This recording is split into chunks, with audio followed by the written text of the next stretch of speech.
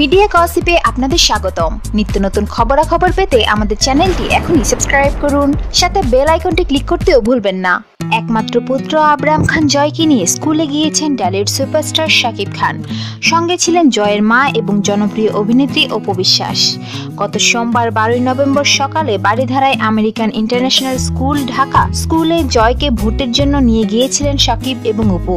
জয়কে দেখে স্কুল কর্তৃপক্ষ ভর্তির জন্য সকল আনুষ্ঠানিকতা করেন। ভর্তির জন্য ফর্ম পূরণ করেছেন বাবা শাকিব ও মা অপু বিশ্বাস। কিন্তু রাজধানীর অভিজাত এই স্কুলে জয়কে ভর্তি হতে হলে আরো কয়েক মাস অপেক্ষা করতে হবে, কারণ 3 বছর না হলে স্কুলে ভর্তি হতে পারছেন না জয়। স্কুল কর্তৃপক্ষের এমন কথা শুনে শাকিব অপুর মন খারাপ হয়ে গেছে। সন্তানের সুন্দর ভবিষ্যতের জন্য এখানে থেমে যাননি তারা। স্কুল কর্তৃপক্ষের পরামর্শে ইন্টারন্যাশনাল স্কুল ঢাকাতে প্লে গ্রুপে ভর্তি হচ্ছেন জয়। এই প্রসঙ্গে শাকিব বলেন, জয় সুন্দর ভবিষ্যৎ গড়ে তোলার জন্য সব ধরনের চেষ্টা করে যাচ্ছি। আগামী বছরই এই স্কুলে তাকে ভর্তি করতে পারবো। এই প্রসঙ্গে জয়ের মা অপু বলেন, জয়ের ব্যাপারে শাকিব অনেক সিরিয়াস।